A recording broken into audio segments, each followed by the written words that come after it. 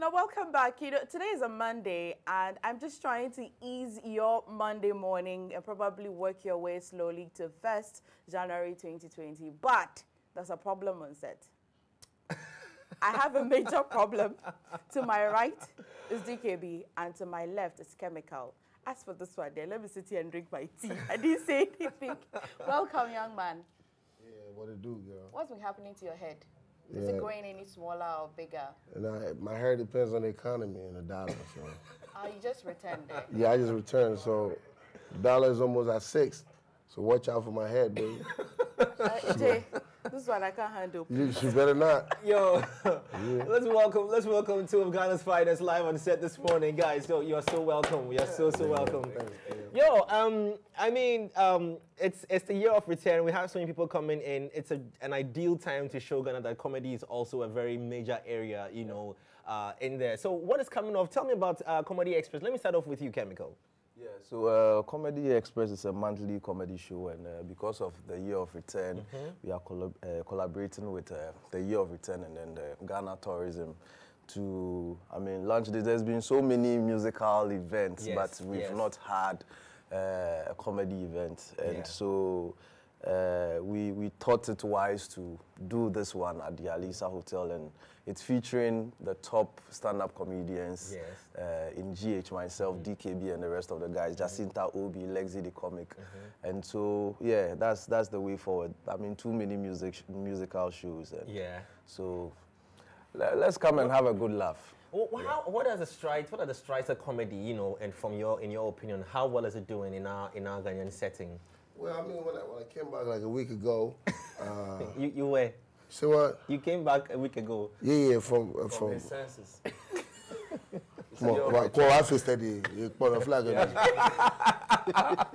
came from Goma, New York. You know GNY, yeah? GNY, what was that? Goma, New York. Hey, we hustler. Because I was close to GN Bank, and you know, Indian is emotional right now. I didn't say that. You will not. You did. You started off. I'm here now. I'm here now, player. So the thing is, it's been too much of musical activities. I can say year of return concert, Rapperholic year of return edition. I think it's time we also need to sell comedy to these foreign folks because they love to laugh. Americans love to laugh, and the amazing thing is they catch comedy quicker. I was on Afrochella stage and I said something like... Oh my God, DK, we don't say it. What's I going to say, but you finish it up. Foley, why? Well, you're acting like we've dated before. What kind of laugh is that? Like, he knows my inside out, boo. Boo. You know what I'm saying?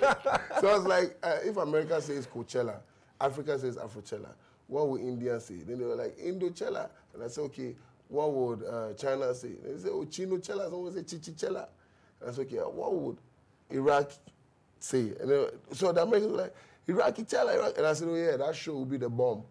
And the Americans were the first to laugh. Yeah, they will laugh. Oh, I get it. Because they get the comedy so fast. And the Ghanaians were there like, bomb. bomb.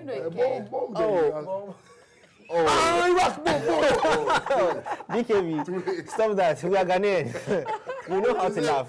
No, wait. We are the ones coming for your event. No, Ghanaians need to find the least common multiple. Ghanaians move in line with the economy. What are you trying to say? So the Ghanaians delayed in understanding what will Iraq say. No, you see... the bomb. It will be the bomb. No, I think the reason why the Ghanaians didn't get it quick was because there's so much peace in Ghana, I think so. Yes. So, peace also makes you a bit slow. Because you're like, so the Americans caught it quicker. So it's crazy. I said, yeah, man, give me visa. That's the most important thing. Don't just give me visa. Crazy, then you leave there and go. Are you mad? Let me take you off this particular conversation. Particularly. You know that he's known as a comedian, but you air your opinion and your views about social issues. Now, I'm wondering, whenever you're on social media or any other media platform and you're airing your opinion, do you think people take it as comedy or they actually take the message you're bringing out? It's shocking how they distinguish the two. Okay. I think it's about the face. Because when it's comedy, I look smiley, but when it's serious, wow. Since you are casa me feel you. So it's real. You get what I'm saying? And then I feel you. Yes, that's different. It's also true. That one is also true. So basically address. Let her know. So basically addressing social issues. I mean, it's how you position it, and then the seriousness attached to it is where people realize, okay, this guy is talking about something serious. And then the next moment I come back to entertain them. So they take it, they don't take it with a pinch of salt, they actually take it in a whole. So before Jay will go back to the Comedy Express, now if you're saying this, talking about Emelia Brobbey's issue, you know that she said she wasn't happy about your comment. Was it for real or you're joking about it? You know, I promote people a lot. Okay. Yeah, Sarkodie releasing their work. Wale, Stonebo, I promote everybody. The Underground Cats, Young Pabi, these boys who did some song. I don't care if they like girls a lot, but I mean, I promote them. I'm jealous, but it's fine. Anybody who puts out work, I promote. But me as a comedian, I can't promote as a normal person. Okay. Hey, this is a nice song, you go enjoy it, whatever. No, I have to have the comedy twist where you watch it and it becomes content. Right. So, with her song and the video, I said that this is the wrong time to drop such a piece because you are not known in that direction. And the economy is tight. People are pressure. The week she dropped it, petrol prices went high. So people's pressure was high. Go back to Comedy and I got her 250,000 views. My Facebook got almost 200,000 views. My Instagram got 55,000 views. By way of letting her know that Ghanaians, the pressure is high and they might laugh at you. Yeah. Yes, and I even gave her 75%. But she didn't know, she was just misinformed. She was told by somebody, DKB, yell. Because when she was live on it and the Dusty told her that he gave you 75%, she couldn't believe it till my voice was played. Oh. And now she was like, and the 75% is not real. I've had 75% in school so many times, and I have A for it. Wow. This guy, even he was in tech, when you get an A and they add the 5 plus 5 to another course. So 75% is real. I've never done any promotion for anybody at will and regretted before. Okay. This is the one I've really regretted. And what I did cost money. I did regret because if I dissed you or I straight up made mockery of you, I would accept. But if you watch the video, it's like, Charlie, this time you drop it, no good, people go laugh you, and then you say I'm insulting you. And then I got you so many views. So I went to delete the videos on my pages. Oh no. I made a vow that, me mean Diagro. This one is serious. You see? That's right. All right. Are you holding it against her? Or what can I hold against her? I'm not holding it against her. I mean, she's doing well. Nothing against the game. Oh, no. I'm okay, so it's like, I want to play with you, but I know the playing kind. So cool, Charlie, let's just... Okay, anyway, that's just by the way. I'll come on to this conversation off air with DKB. Okay. I have more questions to ask. More questions to ask. Don't mind him, he was still... Hey, don't mind DKB. Oh, I was still in people's shoes. But anyway, I mean, yeah, it did fetch the video, so it did. Yeah, kudos on that end. But talking about Comedy Express, so how has it been in the past and the subsequent ones that you've had?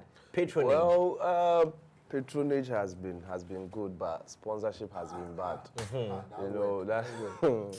I don't know. It's like most of the time, companies would like to sponsor beauty pageants, and so we're even thinking of changing Comedy Express to Comedy Express beauty pageants.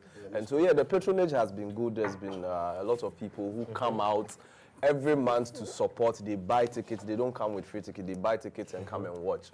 But then we need sponsorship. So if there's anyone out there who wants to sponsor this particular event, I mean, Charlie, there's one thing I tell people. See, Key Soap, concert party. The brand grew with the genre. Yeah. That's what I tell marketing managers to do. Let your brand be unique. Grow with the genre.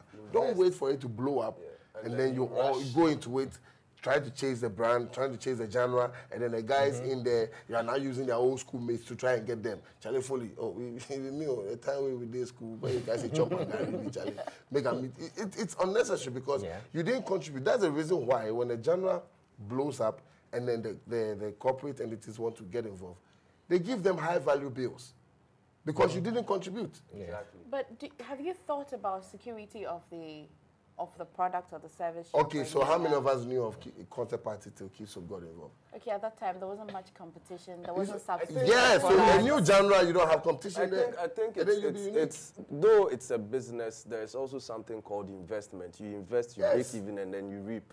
Can you mention Science and Maths without brilliant? You know? Yes. No, I'm being real. Yeah, and I don't think Brilliant was making profits at the time they started sponsoring Science and Maths. Yeah, but now it's a legacy. Now it's a, you know. But I'm glad some companies are now tuning their minds in the direction of comedy. But some people have really directed their minds towards comedy, and it's not some people. One particular company, Romani Distribution, the people in charge of Lily Rice, all the Lily products. They also have Cindy Rice. I know, yeah.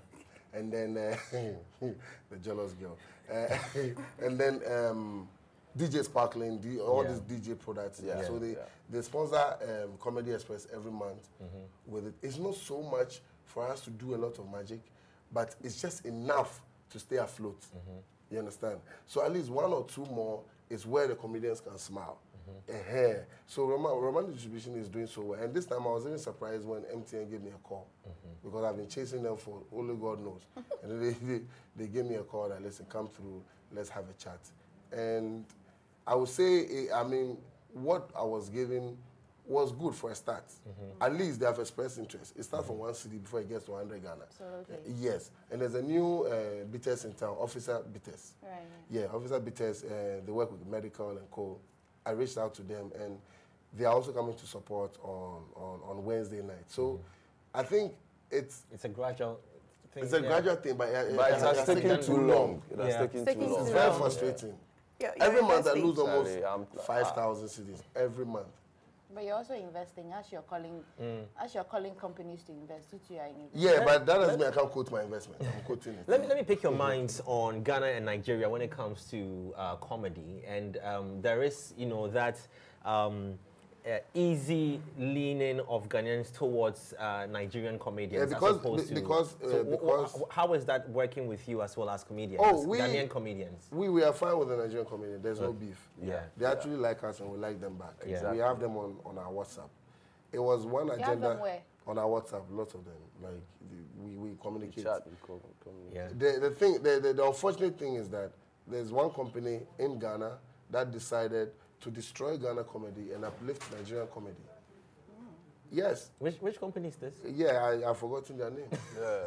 But I know them, but I've forgotten their name. Yeah, and you know, in my opinion... It was very painful, 2009 to 2014, 5 years. Imagine 5 years of J. Foley is not a good presenter. J. Foley is not a good presenter. You think I can get some jobs? You won't. You think I can get some endorsements? And this is what I think. In my opinion, it's not fine to compare Ghanaian stand-up comedy to Nigerian stand-up comedy because they have a